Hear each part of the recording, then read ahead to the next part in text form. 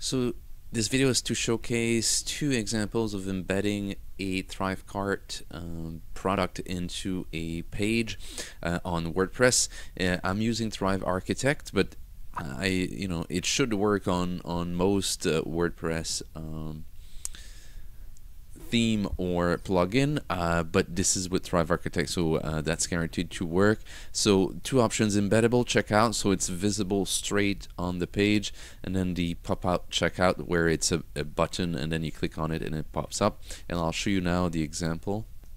So example one, so if you go to the blog page, it will be in the description of the YouTube comment section if you're coming from there. So example one, so you see the product here.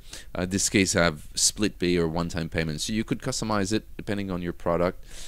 So credit card, PayPal, upgrade, and all that stuff. So it shows directly on the page. The other option is an embed. So you click on the button and then it triggers a light box and that pops up like that. So two options that are available in ThriveCart.